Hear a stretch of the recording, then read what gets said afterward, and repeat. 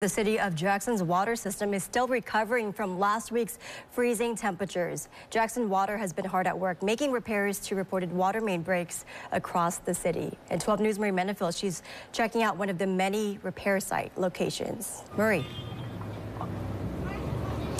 Yes, hey, Tal. Businesses and schools in the West and South Jackson area are actively navigating the changes brought on by inconsistent water pressure and road closures as Jackson Water works to repair broken water mains and pipes. Now, part of J.R. Lynch Street is closed for repairs, causing drivers to take alternative routes in the area. This is another inconvenience added to the people in the area as inconsistent water pressure is affecting day-to-day activities.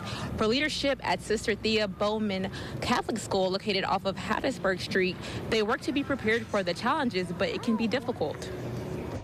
When you aren't sure of if you're going to have water or not, and having to inform parents that, hey, I can't predict what the water's going to be like, but if I come to work and the water's off, then unfortunately you'll have to make last minute changes to dropping your students off. So it is a hassle when you're unsure, and being able to tell parents that you're unsure can cause a bit of concern. So that's our main thing, but now with the street being shut down, it did cause traffic-wise, with parents having to go around, so that's added time to their route to school. So it's inconvenient, but I know the city of Jackson is working. Payne adds it can be a major disruptor for parents and students when school is having to be closed last minute due to water issues.